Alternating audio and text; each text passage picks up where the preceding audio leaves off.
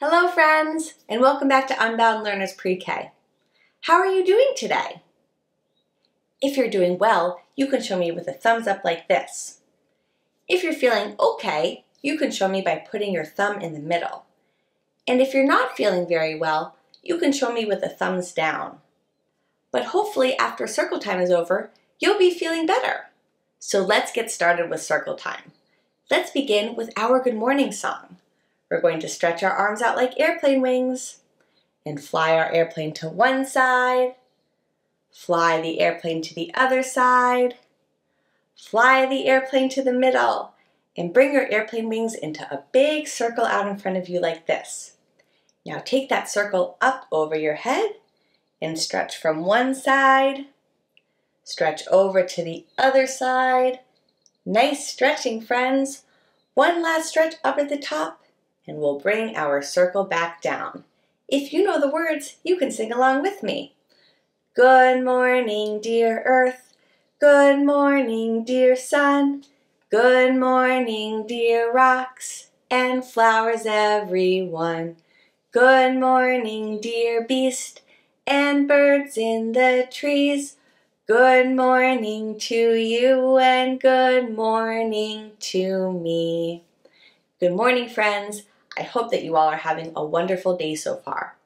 Before we get started with the calendar and weather chart, let's quickly turn on our listening ears. Put on our thinking hats. And the third and final thing that we need to do is warm up our hearts. Can you show me how we warm up our hearts? That's right.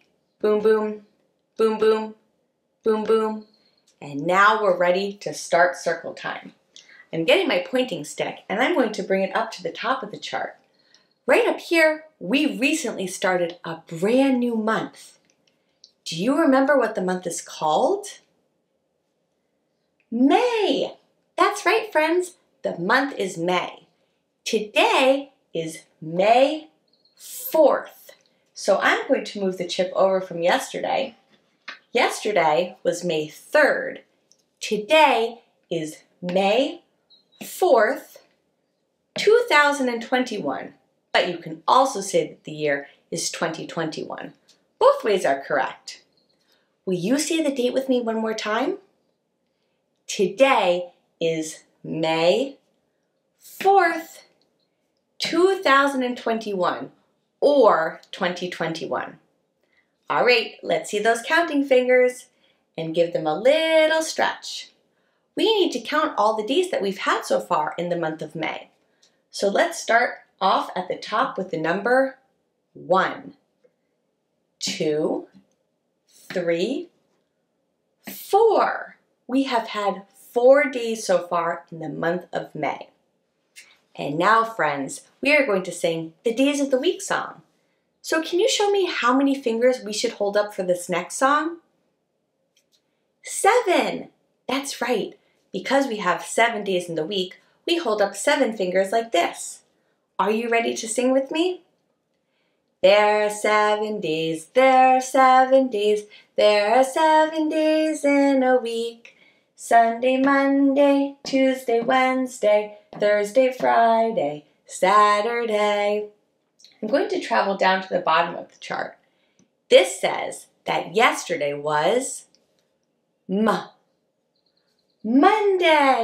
Yesterday was Monday, the first day of the weekday. So that means that today is, here's your clue, Tuesday. Today is Tuesday, and tomorrow will be Wednesday. Tomorrow will be Wednesday.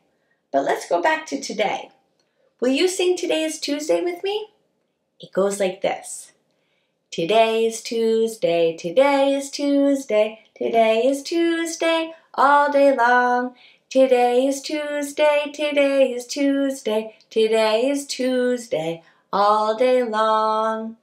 Friends, I'm going to go back up to the top of the chart where we have the season. We have been learning about the season for quite a few weeks. We have learned about the unpredictable weather during this season.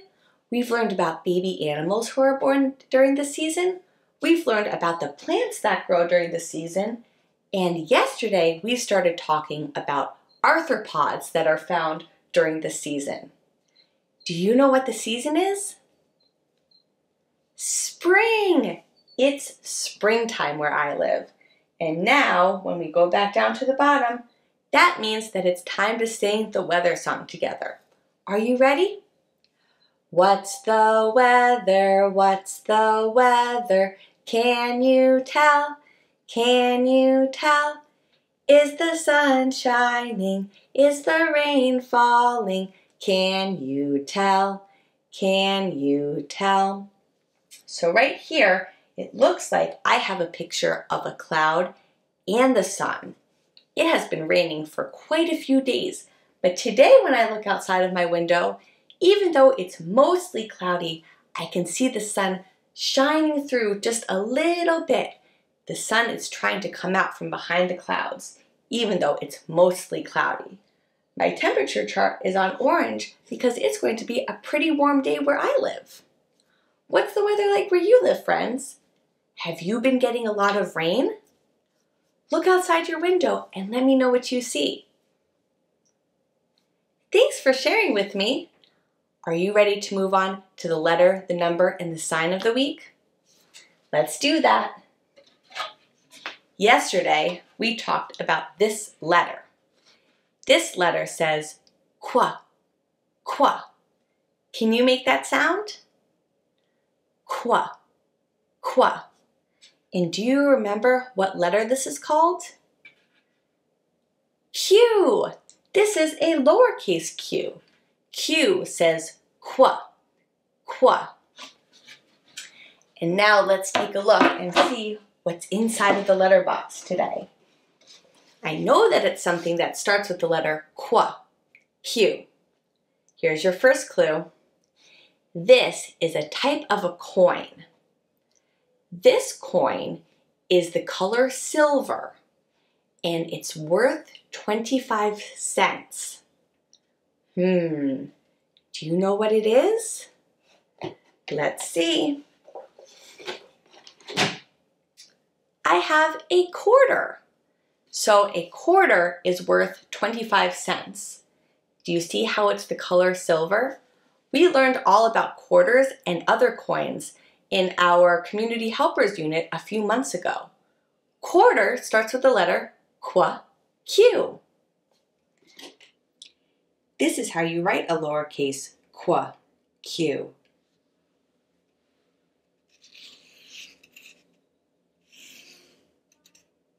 One more time.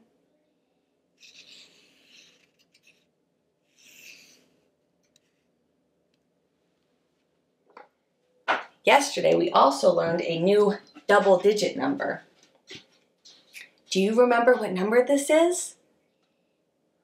22. And when you write the number 22, you write the same number twice. Can you show me with your fingers what number you have to write twice? 2. 2, 2, 22. I'm going to grab my piece of chalk. You can get something else to write with. And we are going to write 22 tally marks on the bottom of the board. If you don't want to write the tally marks, instead you can just count them with me. Are you ready? 1, 2, 3, 4, 5 goes across, 6, 7, 8, 9, 10 goes across, 11, 12, 13, 14, 15 goes across, 16, 17, 18, 19, 20 goes across, 21, 22. 22 tally marks. And I wonder what we'll find inside of the number box to count today. I have a bunch of pine cones. Let me grab them all out of the box. And because we have so many, I'm going to just make a pile of them on top of the box. Otherwise, they wouldn't all be able to fit if we lined them up. Are you ready to count with me? 1, 2, 3, 4, 5, 6, 7, 8, 9, 10, 11, 12, 13, 14, 15, 16, 17, 18, 19, 20, 21, and one more makes 22. 22 pine cones. And now let's move on to the sign of the week. Yesterday I taught you a brand new sign. Yesterday we learned how to say bug in sign language. Will you show me how? That's right, friends. We take our 3 fingers like this. We bring our thumbs to our nose and move your fingers up and down, just like the antenna on a bug. Bug.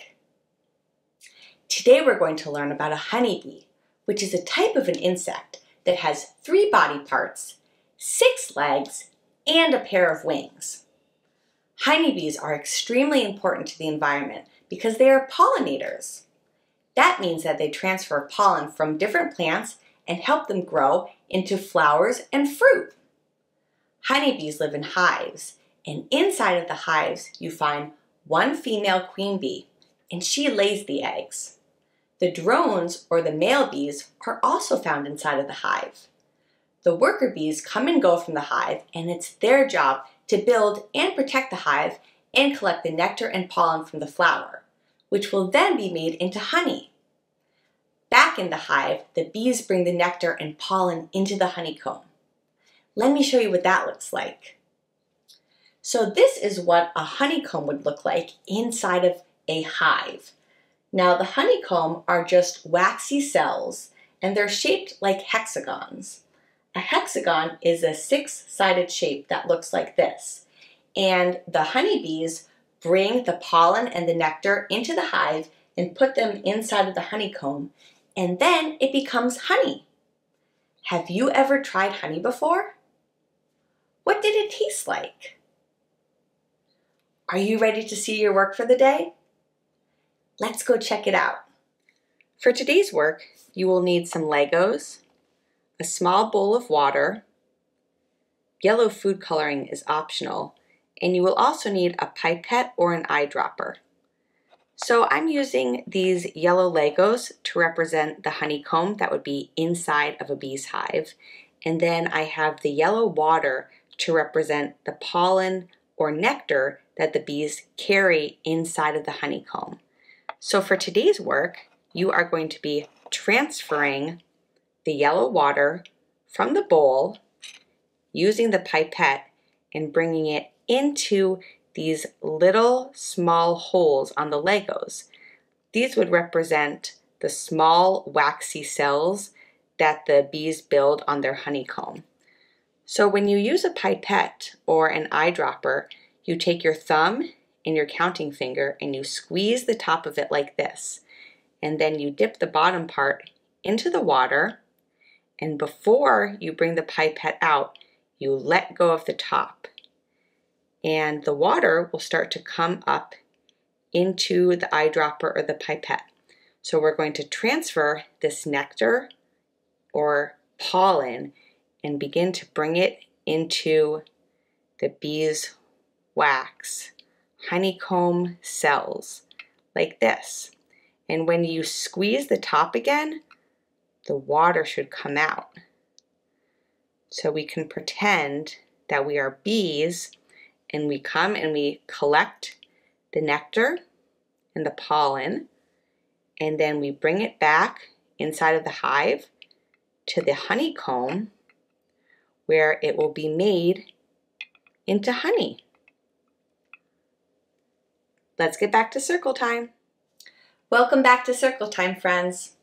Unfortunately, the honeybee population is disappearing, but we can help them by planting flowers that have a lot of nectar and pollen. Plants and flowers like lavender and yarrow and aster. Now it's also important to remember that a honeybee doesn't want to hurt you, and they'll leave you alone if you leave them alone. If you haven't already, please subscribe to my channel. Give this video a big thumbs up and find me on OutSchool for my live and interactive classes. You can also support my channel by checking out my Patreon page and gain access to bonus features for your child. Before we go, we have one last song to sing. Can everybody wave goodbye like this? Goodbye, friends. Goodbye, friends. Goodbye, friends. I'll see you next time. Have a great day, friends. I'll see you tomorrow.